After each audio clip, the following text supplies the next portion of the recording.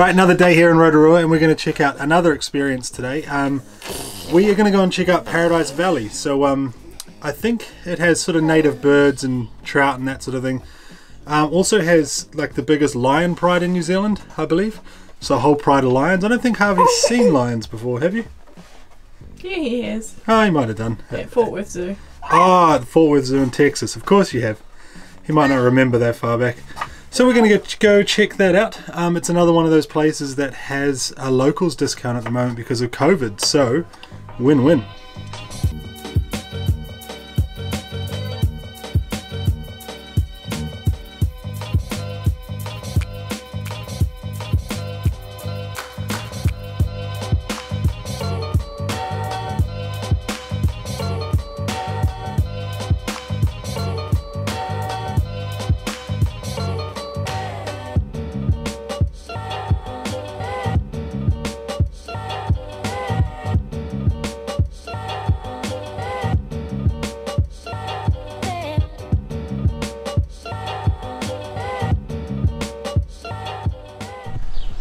How cool is this enclosure? You just wander around in here with all these kea hopping around you.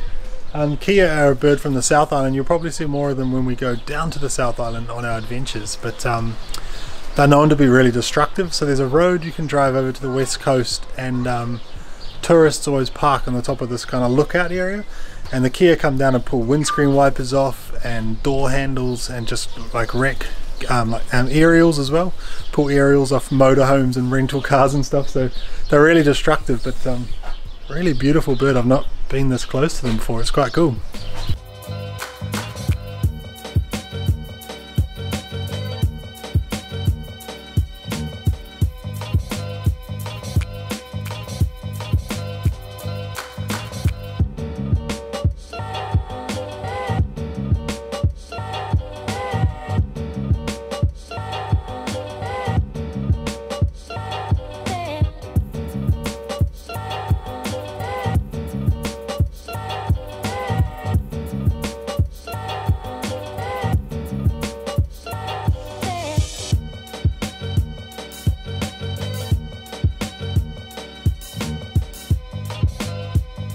This place keeps getting better. There's a little treetop walkway. It was up about 50 steps with a pushchair.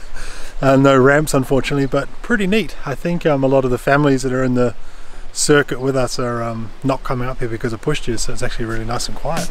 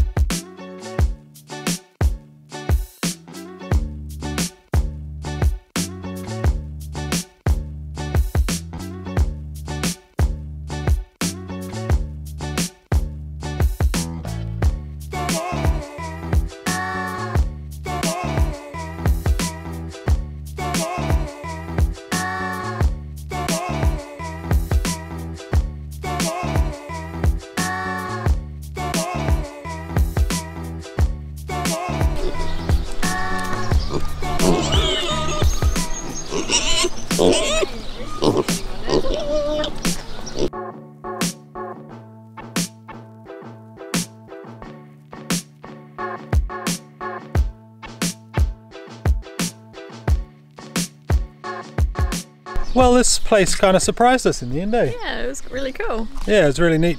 The lion enclosure, not always great seeing lions in captivity, right? Even if they were born here. And it looked a little small, maybe. For the amount of lions that were there, yeah. Yeah, and maybe I would have thought there'd be trees and stuff, but the rest of the place was really amazing. It's kind of like a mixture of like a petting zoo and then like native birds and native animals and Yeah, really cool. I think COVID, definitely kept the numbers down. Yeah, I wouldn't really want to be here if there were a couple of tour buses going through, but Yeah. no, it's been really cool today. It's nice. The path around it is really long, and you can tell it's made for numbers, right? Yeah. Because it's all one way, so you know, you kind of just follow the same sort of people around. But yeah, I don't know what it'd be like with tour buses here. There's no buses, loads of people here today, but you know, just families and stuff. But yeah, really neat experience. Glad we came here. Yeah. All right, Paradise Valley done and dusted. Had a really great time there. Actually, really enjoyed it. We're going to chill out for the rest of the afternoon now. Head back over to Taupo later on tonight. That's one thing I do love about these NZMCA parks. Sorry, talking about them again. You obviously don't have to check out like a campground, right? So campground you'd have to check out at maybe 2 o'clock. You can leave later on in the day in an NZMCA park, which is really nice. So we'll head back shortly. A couple of things I want to talk to you guys about and get your opinions, advice, tips maybe. I've kind of been thinking, and we've been discussing a lot more about the things in the caravan that we find a bit sort of frustrating. You know, we've been a bit nitpicky with all our sort of processes and what we do, and processes and just trying to find ways to like tweak things that annoy us a bit to make life on the road this coming summer, you know, that little bit easier. A couple of things, like we've got a really tiny rubbish bin in here, so we've been looking around online for one of those ones that attaches to the inside of the door, try and double the size of the rubbish bin. So that's one thing. The laundry hamper as well that we've got a fold out laundry hamper.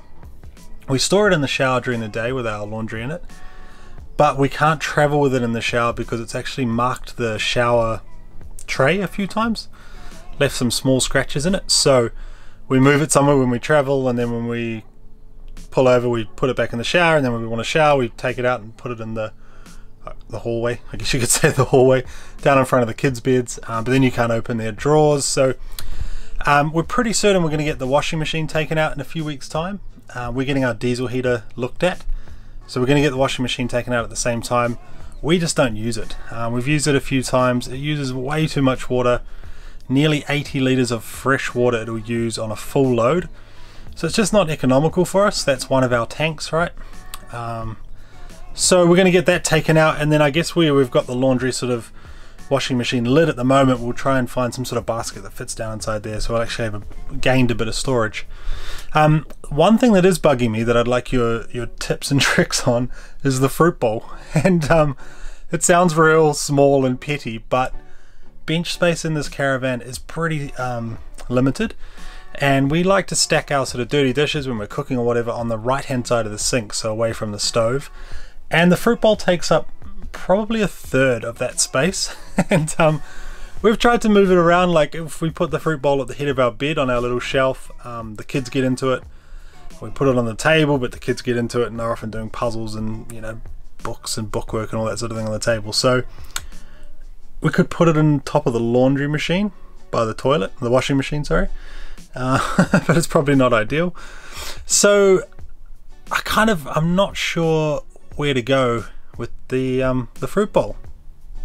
I did have an idea the other day, and I've run it past Chelsea. She's on board. We might actually take the microwave out. These Jayco caravans come with this nice sphere microwave. We have probably used this once, maybe twice in a year to reheat some baby food. Normally we do that on the stove in a pot, but we use the microwave once to do it. But it just takes up a lot of quite valuable real estate in here. I'm thinking, if I'm guessing it's as simple as just taking these 2 screws out, and then this must stop it from sliding out. So what I'm thinking is I might take the microwave out in a future video down the line somewhere, make some sort of lip here. I don't want to put a full cupboard on it because obviously it wouldn't match any other cupboards. I'm not that handy, but I'm thinking some sort of lip, or I've also seen people use the elastic, and they do kind of like up and down sort of elastic bands. I'm thinking this might gain us a lot of space. We could put our fruit bowl in there, maybe not get a bowl, but some sort of square container, probably make more sense. And I was also thinking we could probably keep our breakfast cereals up here. You know, those sort of cereal containers you have, stack those up there. Yes, it'll be open, it'll be visible, but it's about living in this space, right? So I think I might try that in a future video. Let me know your thoughts. Obviously I'll keep the vacuum cleaner, keep the microwave for resale, but just don't think we'll use it enough. Our whole kind of goal next year is not to stay on, is to stay off grid, right? So not pay for powered campsites, they're too expensive, and this only works on a powered campsite. I don't have a generator, I've got no desire to get one, so the microwave might have to go. Get rid of it? What do you reckon? Well, I mean, store it somewhere, I guess, for resale. I just think there's a lot of really usable space up there. There's also like a lip above the microwave, and it seems quite deep, so I'm not sure if there might be quite a good bit of space up there, so might be a bit of a goer. Obviously whatever I end up building to hold whatever's in there will have to be able to hold, like, you know, that sort of weight. Also not ideal having weight up that high, I suppose, so maybe I need to switch from the old glass fruit bowl to plastic container of some sort. The other thing we are going to look at, and if you have any recommendations let us know, is a carbon monoxide detector.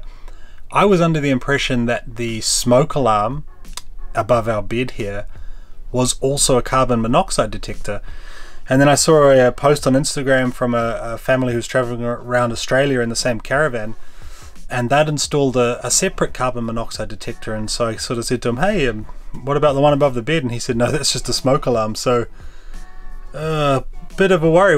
We've gone nearly a year, you know, just of weekend camping, but nearly a year without a carbon monoxide detector. So I'm definitely going to get one of those. There's obviously some options around wired ones versus the ones that have the sealed batteries in them. So some of them are like 10-year long batteries, some of them you got to plug into your 12-volt system. I've also got to consider where we put it for small humans that like to pull things that are stuck to walls. So I think from memory they have to be down low, so I'll have to put some thought into where we put the old carbon monoxide detector, but I'm going to get one of those ASAP, because got me a little bit worried now. It's that sort of thing you don't want to muck around with rather in a caravan. But yeah, so I'm going to sort a few things out. I'll show you guys all those things when they arrive, and thank you for tuning in as always. I've got a couple of new videos in the works. I just installed the GPS tracker, so we've got a review coming up of our little Orchid is the brand of GPS tracker I installed. Cool little chip, less than 150 bucks. So I've got that hidden somewhere in the caravan, not going to tell you where. And also going to work on putting together, I've just got all the pieces for an external grey tank. You've probably seen me with the rollaway grey tank in previous videos, but I bought all the proper fittings and hose connectors and vent pipes and everything to make it to the self-containment standard basically. So that'll give us another 40 litres of wastewater space to play with when we're on the road. Thank you for watching. If you got any questions at all, fire away below, and as always, thanks for coming on the adventure and supporting the channel. Appreciate ya. See ya.